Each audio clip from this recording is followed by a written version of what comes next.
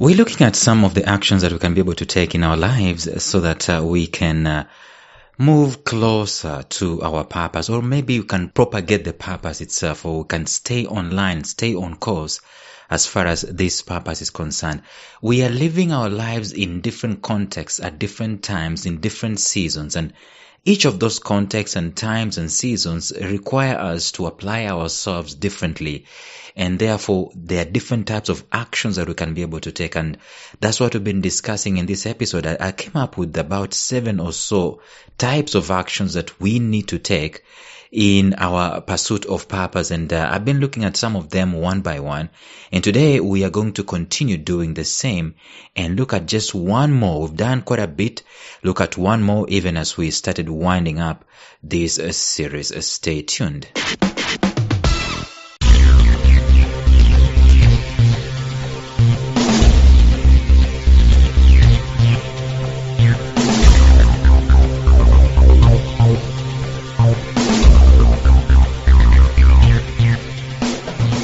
Welcome to the Life Signatures podcast with Lawrence Namale.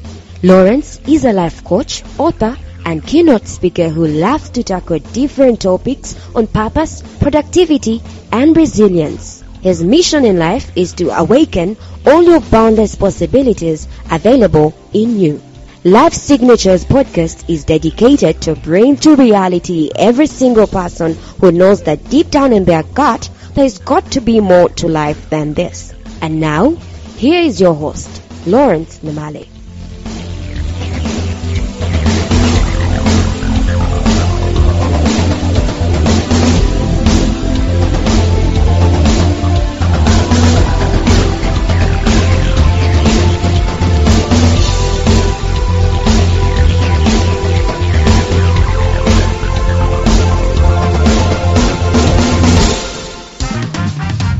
Obviously, we'll need to start with a small recap and tell you that when you know what to do and you don't do, the Bible says to you it is a sin. If you know what you're supposed to do and you don't do it, it is sin. And I'm saying that because we're living in a dispensation where knowing what to do is not necessarily a foreign thing. I know it's a controversial thing to say because at times you need insight more than the knowledge that is available off the shelf and all over the place, just as cheap as anything. In this world, in this dispensation today, there is a lot of knowledge available. And even by extension, there are quite a number of mentors and coaches and even friends and people that can actually guide you and lead you. Maybe there could be no excuse for us to take action, but the action that we take is what is going to shape the destinies that we are following and the purpose that we are trying to be on course about. It is about maximizing our potential. And when we're maximizing our potential, it is about the kind of actions that we take. You don't maximize your potential by doing nothing. You don't maximize your potential by learning. I know that's controversial. You don't maximize your potential by absorbing a lot of information, insight, and analysis.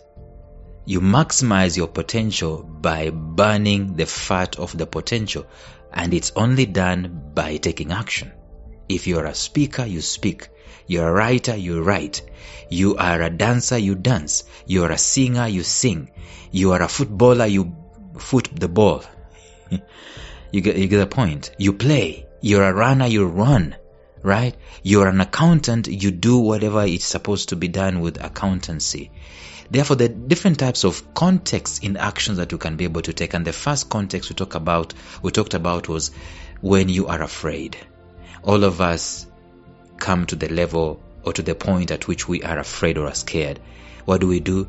We take action. Secondly, the kind of context that you need to do is research. Why do you need research? You need research to gather more information so that you can act on it. The Bible tells us that faith without action is dead. And can add that knowledge without action is also dead. Take action. In other words, research and have this information. Why are we doing researching? We are researching so that we can know where to act. We know how to act. which kinds of actions will be effective. So number 2, do a research. Number 3, what do? You mastermind. What is masterminding? Coming together with 2 or 3 people to talk about, not just to talk about, but to exemplify, take action on one cause, one purpose, a common good, something that all of you agree on, and you must finish it. And then yesterday, we talked about prioritizing. Action number 4, the type of action that you need to take is to prioritize. You make things aligned and you get disciplined and you order your steps so that you can maximize the time. I've said it very many times in these episodes that there's nothing like time management. You can't manage time. You don't own it. You don't create it. You can't manage it. You manage what you can own and what you can control and what you can create. The only thing you can do with your time is to prioritize activities within the time that you've been given. You cannot create more time, so you cannot manage it. You cannot check off time, so you cannot manage it. You only manage your activities, and that's why prioritizing is important. Today, let us close this episode by talking about number 5. What do you need to do in order to gravitate closer to your purpose and to exemplify your meaning in life? Number 5, tracking. I alluded to this in the episode yesterday. What is tracking? Tracking is going a step further than the prioritizing that you did. It is a step further than the action that you took.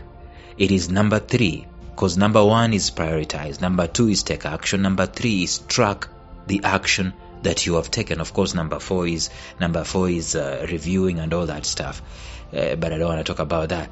But tracking, okay, let me just lump tracking and reviewing in one boat. Tracking means you said you're going to do A, B, C, and D in this week or in this day or in this duration of time or in this season. And therefore, when the season is closed, you go back and review what you said you're going to do, how you did it. You see how best you did it, how you channed it, and how successful you are, whether you did it or not. That is the point of tracking. And of course, tracking also enables you to get deeper into the reasons as to why you didn't do it in the first place. You will not succeed without doing tracking. You know why I'm saying this is important? Because all of us have this propensity of setting goals and New Year resolutions and dreams and wishes. All of us are at par when it comes to dreaming. We all dream, we all wish, we all desire, we all set the goals. But tracking is what separates the successful people apart from the crowd, or from the rest of the crowd. Because the trackers, they are the guys who know what progress they are making towards the goal, towards the vision, towards the determination that they had at the beginning. Do you know how many hours you spent reading about your purpose last week? Do you know how much time of action you have accumulated about your purpose pursuit? Whatever it is that you are passionate about, do you know how much time you've spent? Do you know what percentage of living by design? Living by design is taking action on the things that are connected to your desires, your goals, your purpose, your passion. Do you know what percentage of time you've spent living by design this week, as compared to living by default and just letting the month go? What percentage have you attained this month? You will not know the answers to these questions if you have not been tracking yourself. So tracking gets to be a daily thing that you and I do. And how are you going to do the tracking? You get the goal, you divide it into milestones, and every milestone is divided into a task, and the task is given some kind of momentum by the actions that you take. Some actions are supposed to be taken on a daily basis. Some are supposed to be taken on a weekly basis. If you're going to be successful, make sure that you have some non-negotiables that you're taking action on, even on a daily basis. So there should be a very small, tiny, minute interval between your actions. And you're going to do this by tracking those actions. Do you know when? Do you know what? Do you know who? Do you know how much? And so on, of your purpose, of your pursuit. Of course, you have no clue about all this stuff if you are not tracking them. And I've come to realize that the personal tracking mechanism is one of the ways that I keep myself inspired. It's arduous when you're beginning, but it is so inspiring to look at your charts, your daily charts, and you see, yesterday my non-negotiables were done 100%. Today it's another 100%.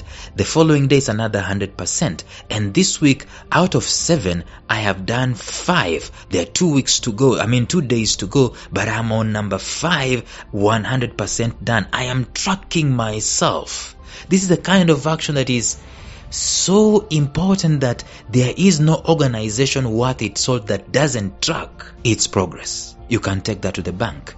There is no big multi-billion-dollar organization that doesn't track itself. And I cannot believe how people can live a trackless life. It is mind-boggling to me. As in, you are the crown of creation. God created you and put you here.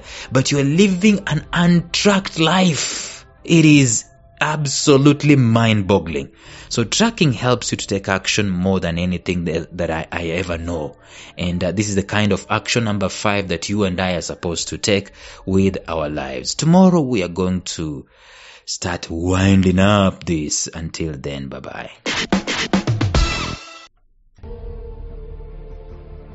Thank you for listening to Life Signatures Radio. If you enjoyed today's show, subscribe to Life Signatures Radio on iTunes, Stitcher, or visit our website at lifesignatures.libsyn.com. Life Signatures Radio, fresh, clean, and inspiring.